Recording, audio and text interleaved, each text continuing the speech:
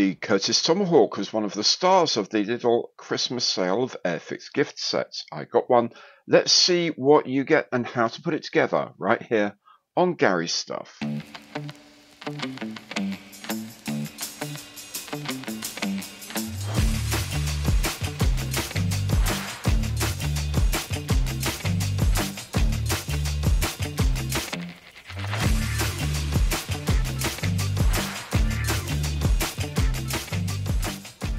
Hi, I'm Gary. Welcome to this review and build of the Curtiss Tomahawk in 1/72nd scale from AIRFIX.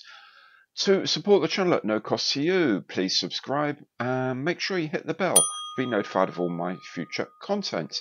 Anything you like, please give it the imperial thumbs up on the like button below because every like counts. If you'd like to make a more concrete contribution, you can do so through the partner programs listed in the information box below. This includes a link to the AIRFIX online program. Go to the link and whatever you buy at no extra cost to you, AIRFIX will make a donation to the running of this channel.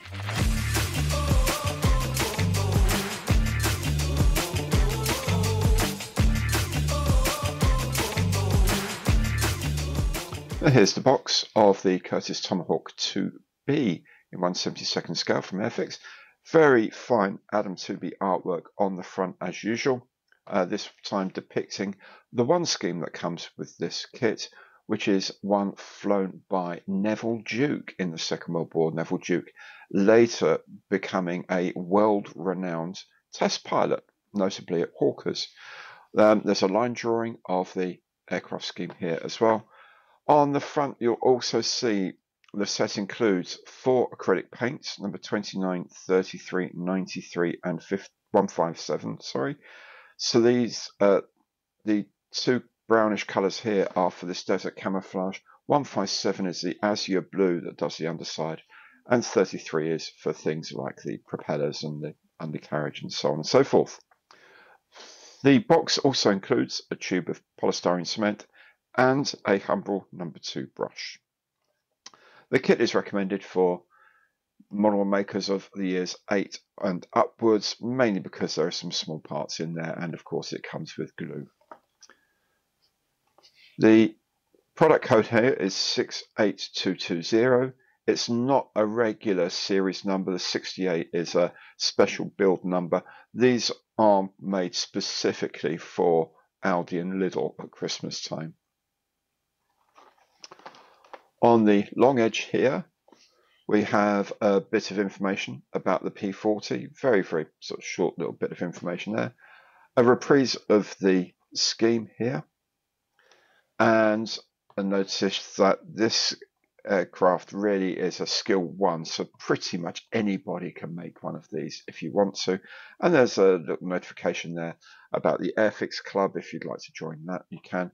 As I say, if this were a main range kit, there'd be a 1 flying hours token, but you don't get it on these very reduced price boxings that go to the big supermarkets. And here's a little logo that reminds you that the decals that are implied here are made by Cartograph, an Italian company, make very, very fine decals. Also here, there's a little thing that points out the kit, when it's made, will be 134.5 millimeters long. It will be 158 millimeters in span, just over 6 inches or so, and 47 pieces if you use all of them. So let's see what we get inside the box. These smaller boxes open at one end, and all the bits and pieces are in here. So here there's a bag with the tube of polystyrene cement and the 4 paint pots. There's the brush, Humbrol number 2 brush. There's the plastic bag containing all the parts of the kit. And then there's an instruction leaflet. And inside the instruction leaflet is the decal sheet. Let's have a look at all these different bits one by one in a bit more detail. This is sprue A. Very obviously, it's got the wings. The bottom section of the wing is one piece.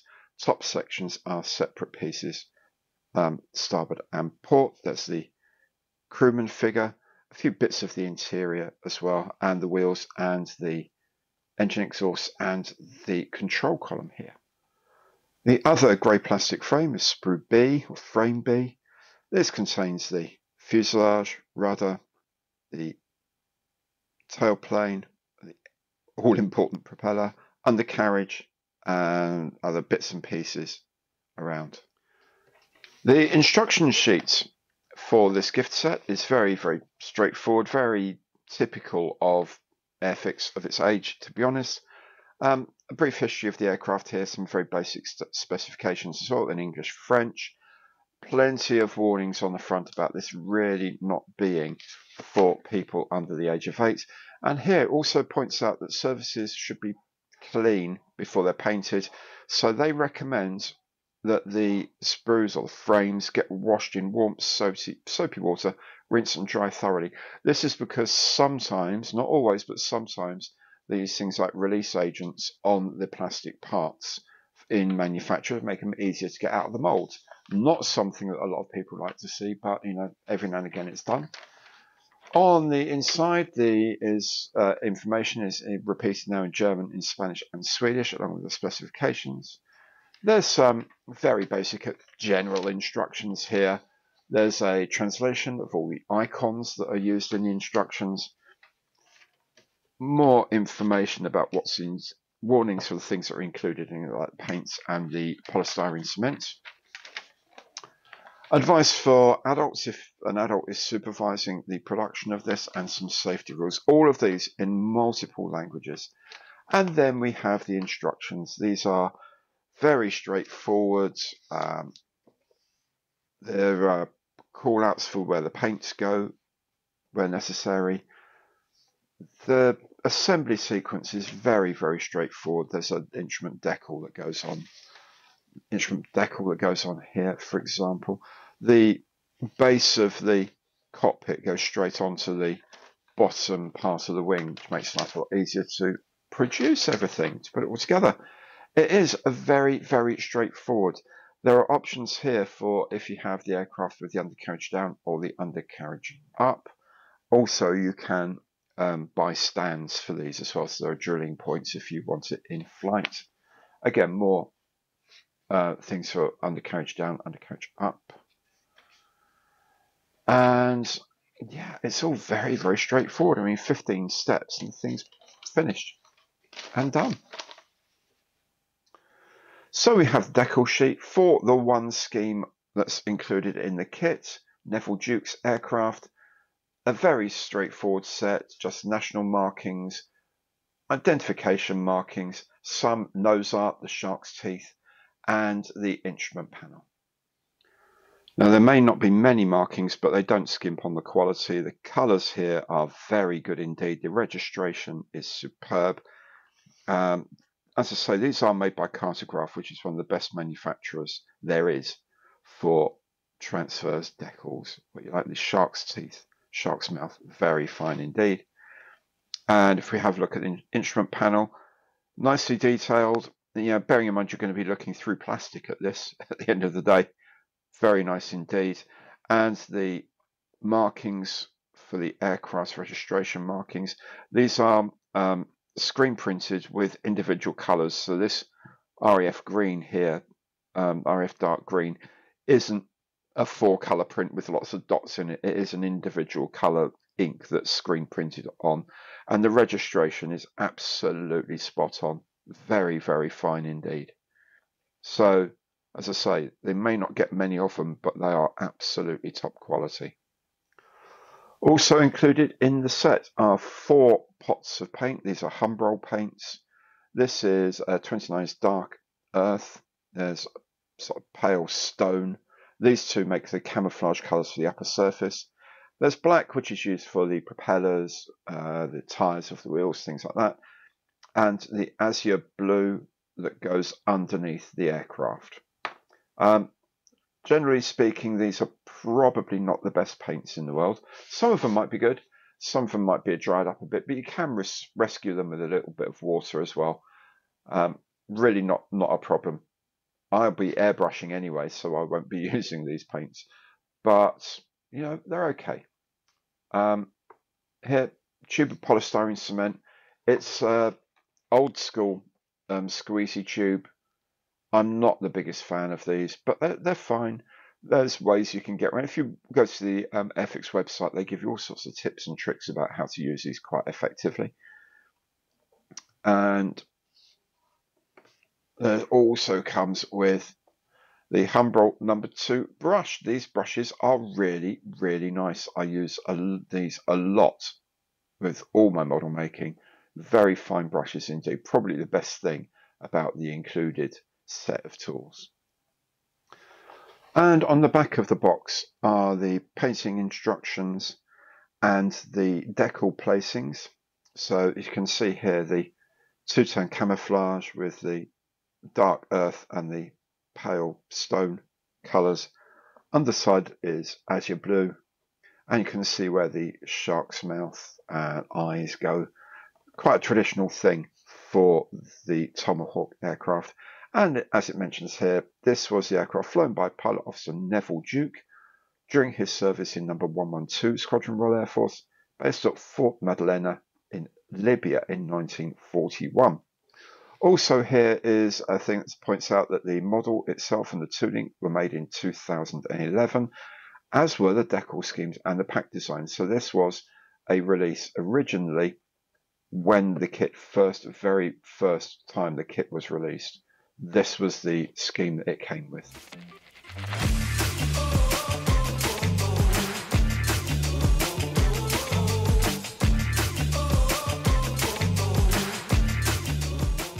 We start the cockpit assembly by slotting in the cockpit floor into the lower half of the wing section and just glue it in place.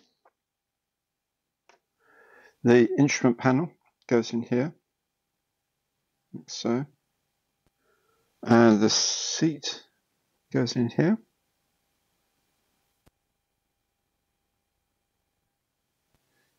Then the control column can go in as well. And we're going to leave this to set and then paint it. And now I'm going to put the instrument panel decal in. Now I've painted the interior green on the insides. That slips in there.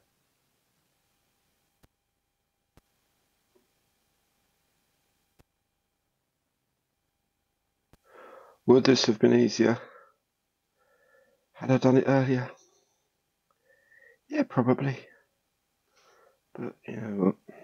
Easy's overrated sometimes. There we go. Then I've applied really quite a heavy wash. It's an acrylic Vallejo acrylic wash. I've applied it quite thickly for two reasons. Firstly, again, because this is going to be inside a closed cockpit, you need the contrast pumped up. And secondly, because I happen to know this actually dries a lot less dark than it looks. So all I need to do now is just paint up the top of the control column there in black. And then also need to paint in a couple of panels, instrument boxes or whatever on the side here. Again, you can see that really quite heavy black shading. What I might do also is just brush over some pale colour onto these ribs and spars and whatever they call bits and pieces. Again, just to pump up that contrast because you're looking through a piece of plastic at it. Pick out a few bits in black, a few spots of white here and there. And that then will be the cockpit done. Right, with these bits painted up and touched up and highlighted and whatever, these can go together. Now, here's the thing. If you want to put the propeller on and have it turn, you need to build the propeller, and the axle comes to the little sort of stub the other side of it. So the axle sits through this hole, and you can glue it up, and it will turn quite nicely. I'm not bothered about that, so I'm doing it differently. I'm just going to put the two parts together, and then when it's done, I'll paint the propeller separately and just put the propeller on the end through the hole there. Okay, so just match up all. It actually does match up really nicely. Tape it all up and glue the two parts together. And then when all of that is done, you can set the fuselage section onto the wing section. And there we go. I found here there's quite a bit of play in this little bit here, but I'm going to make sure really that the wing roots are connected, only because that's a lot more difficult to tidy up than filling in a little bit at the back here. So let's get the wing roots set properly, then the wings will set properly. Where's the hairs coming from? And yeah, so clamp that up or tape it up and let it dry. Then when that's dried, we can put the upper surfaces of the wings on. Now they will locate, there's quite a gap, I have to say, but we'll locate these and then see whether we can close that gap up a little bit, or whether we're just going to have to fill it. I don't remember that gap being there when I made this as the Warhawk, the one from the Pearl Harbor Warhawk release in 1/72. I don't remember any of this at all. Anyway, let's put that wing on and start looking at how we might tidy it up a bit. We can slot the underside of the engine on as well. So, and then glue into place. I am asked quite a lot if you can spray Humbrol acrylic that you get in these little pots in gift sets, and you can see they're very, very, very gloopy. So what I'm going to do is plonk some in here. It really is very thick. And then I'll get some thinner. Now, Humbrol is probably the only acrylic that is a pure water acrylic, so you should be able to just dilute it with water. I will use an acrylic thinner though, because I don't know, I'm just not convinced you could just do it with water. So now you just have to mix this up until it's really, really, really well mixed. This could take a little bit of time. So there we go, that's looking pretty nice, I think, really. What we're going to do now is put the decals on and put the tailplanes on, and maybe then attempt a bit of weathering. I'm going to put the exhaust stubs in, paint them, put them in, and then we're going to do some exhaust streaking, but we need the decals on the side here first, just in case they go over that. Now with the exhaust stacks, I've painted them gunmetal, and what I'm just going to do is brush some rust powder over them, just to give them that sort of rusted kind of exhaust stack kind of look, really, rather than painting them in rust or anything like that. It's just, I think it just gives a nicer sort of matte look to an exhaust stack, you know. So there it is, and then just matted down like that. Obviously this bit down here doesn't matter because that's going to stick inside the aircraft, but we just use a bit of powder on a stubby little brush that we now use for stippling, and gently, bit by bit, don't sort of go crazy all at once, it will stick soon enough. And there we go, rusty exhaust done. Right, next thing I'm going to do on this kit is the engine exhaust smoke, the soot that comes out of the engine. You know, the exhausts go here, so it sort of kind of trails over here and curves down a bit. You know, you've got to think about the wing and where the airflow of the wing is. So it's going to come over here and then sort of raise maybe a little bit, but certainly come down the other side. So what I'm using is this smoke coloured powder, weathering powder. Let's dab a bit onto my stippling brush like this, and just start very gently, very, very gently putting some smoke lines on. The advantage of the stippling brush is it gives that sort of slightly blobby look that you get. I suspect it's caused by some sort of resonance of the air, so it's not just a clean streak like it would if it were a liquid.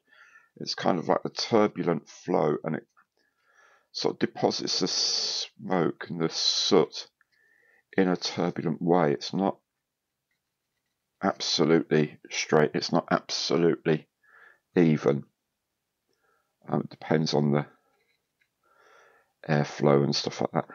What you must do, must do, is do it gently. Because if you do it too much, then you're going to have to try and even it out, which doesn't always work very well.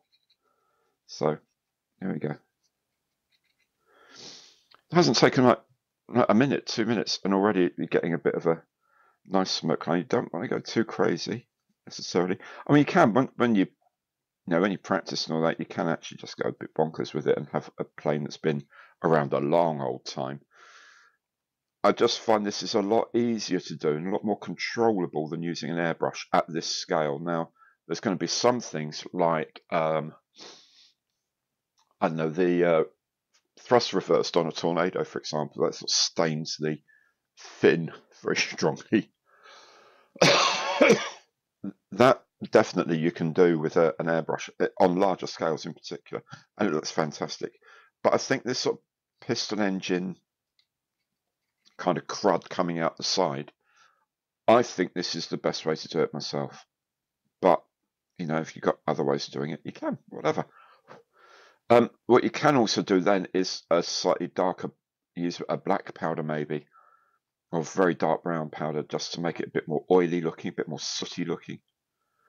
But anyway, that's done in not really much time. Just do the other side and it's finished. Then when you're happy, you can put the exhaust stack in here, like so. And there you go. It looks pretty cool. I think it looks all right. You can, again, once this is in even, you can start adding the bits of black or brown, just to very, very dark brown if you can do that though, just to give it a bit more oomph. But yeah, I think that's all right. One thing I forgot to mention is this has to be ideally matte or satin finish. The stippling thing doesn't work terribly well on gloss. So if you've put gloss down to put your decals on first, dull it all down with some matte varnish, and then if you do want it to go over the decals, of course it will go over the decals, because the decals are quite shiny as well. They won't take much sort of stippling right from the word go.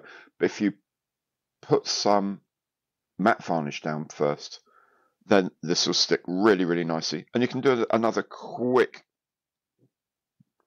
layer of matte just over these bits, just to sort of keep them there so you don't sort of pick up the model later and get filthy fingers and ruin the effect. But that's basically it. That's how I do engine exhausts. The propeller sits into the rear of the boss like so. Then the spinner sits over the top of the whole thing. We can just glue that into place. Right, we've put all the decals on and painted the colours so we can put the tail planes on now as well. Then we put the undercarriage on. Now the undercarriage leg goes with the tab, this big tab facing outwards because the wheel's going to go on it, and the scissor knee here facing backwards. Like so.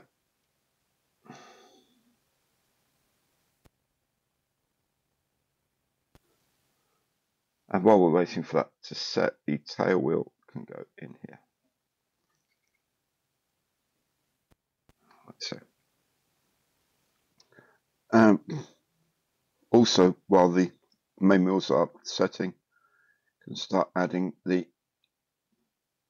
teeny tiny ear doors on the sides here.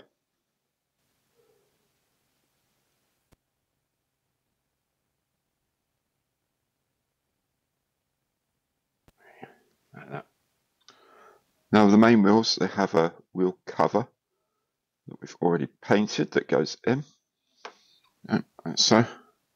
Then there is a slot on here, and there is a flat spot. So what you need to make sure is that flat spot points towards the back. And if you've done it properly, then of course you'll have made a note of all of the part numbers and all the rest of it, which of course I haven't. I've just thought I can arrange that when I get there. And fortunately on this kit, the flat spot is very, very prominent. So put it on the leg with the flat spot towards the back. Oh, I can't see it. There we go. So the flat spot is here on this side of the leg because that's the way it wants to sit. Okay, and just do the other side as well. Now the propeller can go into place on here, like so. Now we can just take the paint masks off the transparencies, and our little kit is complete. So there it is then, the AIRFIX 1/72nd scale Curtiss Tomahawk IIB from a gift set. I have to say I enjoyed making it. It goes together pretty well, very well compared with other gift sets in the range. The scheme is interesting. The paints are actually quite good, especially if you can get them through an airbrush. And the finish is nice. I particularly loved, I have to say, I did like the masks I got from CC Scale Models because they've given a really crisp look to the canopy. I'm also quite happy with the streaking, the soot streaking down the side. So all in all, you know, for a relatively basic kit, it's very enjoyable, goes together well, I think makes a nice model.